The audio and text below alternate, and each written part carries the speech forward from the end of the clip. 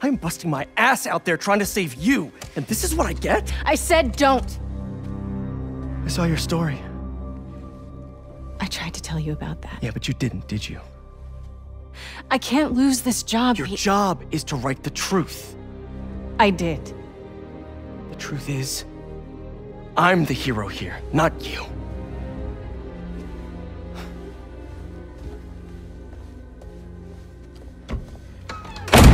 If that right there doesn't perfectly describe the general reaction from the main community of Marvel's Spider-Man 2 and the recent DLC news, then I don't know what will. But regardless, welcome back, true believers and all you spectacular Spidey fans, to another very intriguing Marvel Spider-Man 2 related video, where we are going to be diving a bit more in depth surrounding all the broader circumstances pertaining to Marvel Spider-Man 2, and more specifically why the game will not be receiving any type of story DLC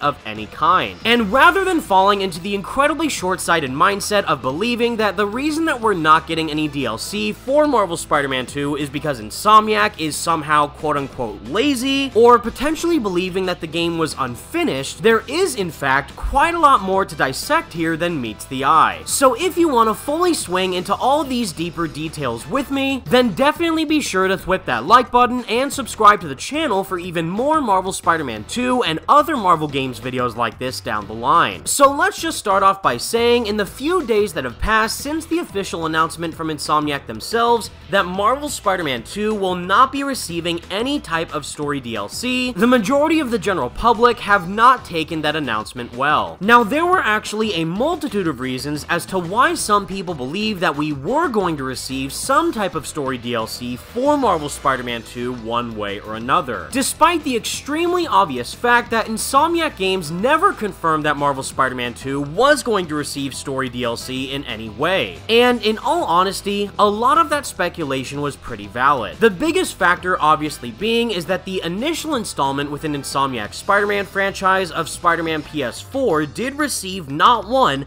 not two, but 3 separate DLC packs of storyline content in the months following its initial release in September of 2018, where with each passing month in October, November, and December did receive a brand new chapter of story content for Spider-Man fans to engage with. This was called The City That Never Sleeps. And on top of all this, considering that Insomniac Games themselves have since become another major first-party developer within PlayStation Studios' pipeline, this only further led people to believe that we were going to receive some type of story DLC, considering that the same exact outcome has occurred for a wide variety of other major first-party PlayStation titles. And as I've already iterated several times ad nauseum within previous videos, is that these PlayStation games specifically include Ghost of Tsushima with the Iki Island DLC expansion, Horizon Forbidden West and the Burning Shores DLC expansion, and the one that released the most recently does go to God of War Ragnarok and the Valhalla DLC, which upped the ante even further by being priced at absolutely no cost. So, on one hand, I do completely understand why some people might have believed that Marvel Spider-Man 2 was going to receive some type of story DLC at one point or another. Especially within the context of the main game itself, there were a couple of unresolved plot points within the game's core story, like that of the Chameleon and Carnage missions, that could have easily been set up as their own individual hour-long story chapters that would expand after the game's narrative concluded, just like what we saw with The City That Never Sleeps. But on the other hand, there is undoubtedly a much more prominent factor at play here that a lot of people either don't want to acknowledge or seemingly just don't understand. Because while all those other games that I previously mentioned were made by a ton of talented developers within PlayStation's first-party studios, like that of Sucker Punch, Guerrilla Games, and Sony Santa Monica, absolutely none of them have even remotely come close to the quality and quantity output of Insomniac Games. Within the span of only 4 years ever since Insomniac officially became a first-party studio underneath the PlayStation banner, they have officially released Marvel Spider-Man Remastered on the PlayStation 5, Marvel Spider-Man Miles Morales as a cross-gen title on the PS4 and PS5, Ratchet & Clank Rift Apart, and last but not least is their most recent release yet, with over 11 million units sold ever since April of this year, that of which clearly being Marvel's Spider-Man 2, all of which have either received or are going to receive PC ports, which have all gone on to enhance the games on an even bigger platform. And to remind all of you is that even in the cases of Marvel's Spider-Man Miles Morales and Ratchet & Clank Rift Apart, neither of those titles ended up receiving any type of story DLC of any kind. And yet, absolutely no one was complaining about either of those situations back then, because everyone clearly knew just how busy Insomniac was with everything that they had cooking within their studio. Which, as we can see now, is that Insomniac Games is clearly experiencing the exact same situation, where while the team has simultaneously been developing Marvel's Spider-Man 2, they've also been planning out and working on their next major AAA Marvel game with that of Wolverine. And I'm sure that they're also planning out development for Marvel's Spider-Man 3. Whereas given that all those other first-party PlayStation teams only had to worry about one major game that they were working on, Insomniac Games is literally juggling a multitude of massive AAA titles that all of these other PlayStation studios could only dream about doing. Which has only led me in believing that even a game like Marvel's Wolverine also might not end up receiving any type of story DLC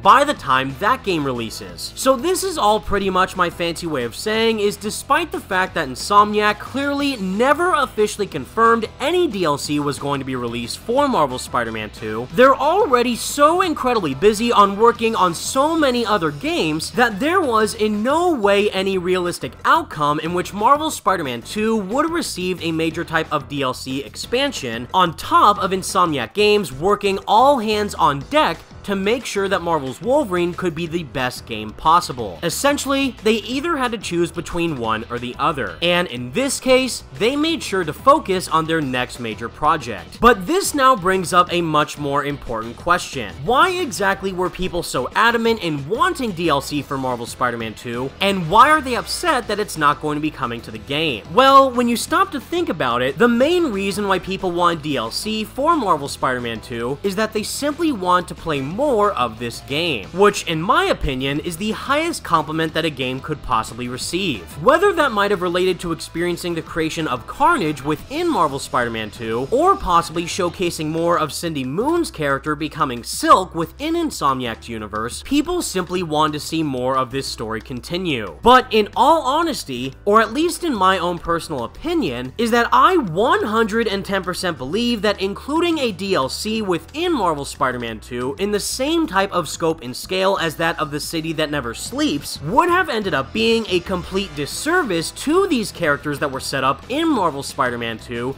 like that of the Chameleon, Silk, and even Carnage. No, no, no, no, no, no, no! Wait. Hey!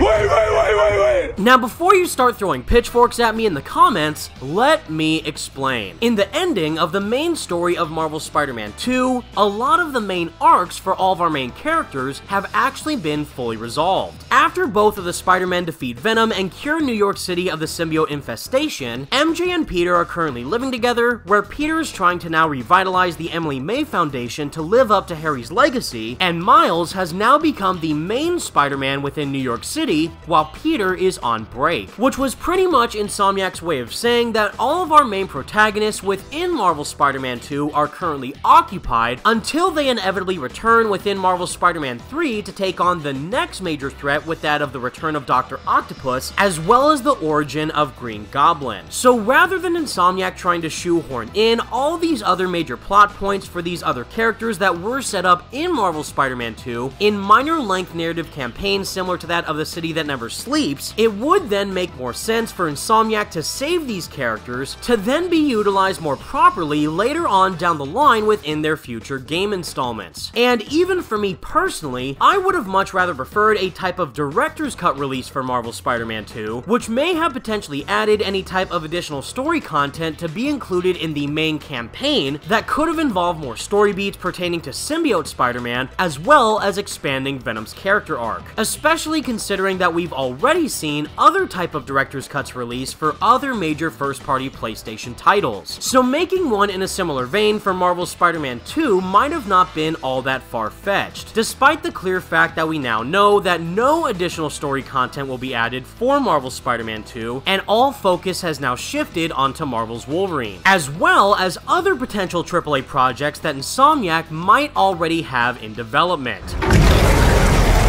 As I've already alluded to several times in the past, and even given statements from Insomniac themselves, is that they have already clearly showcased a blueprint and have expressed interest into making a fully standalone AAA Venom game, considering the fact that Venom himself was already fully playable in Marvel's Spider-Man 2, and how the narrative director at Insomniac Games, John Paquette, has already stated that he is going to wait and listen to the fans to see what exactly their thoughts are on Insomniac possibly making a spin-off Venom game, which I for one think is full steam ahead. In comparison to characters like Black Cat, Hammerhead, and even Silver Sable, who all got their own individual story chapters within the city that never sleeps, Carnage, on the other hand, is way too big of a villain. And rather than trying to force him into an hour-length DLC in Marvel's Spider-Man 2, I honestly think that having his character further develop in a potential Venom game would not only do justice to the character of Carnage as a whole, but it would also make his narrative inclusion within Insomniac's universe even more compelling if he were to go up against Venom as the potential final boss of that entire game. And for the case of Chameleon, he's actually the most interesting one of the bunch, considering that if Insomniac writes him properly, they could actually make Chameleon end up being a massive surprise reveal to completely catch all players off guard. The imposter was a shapeshifter,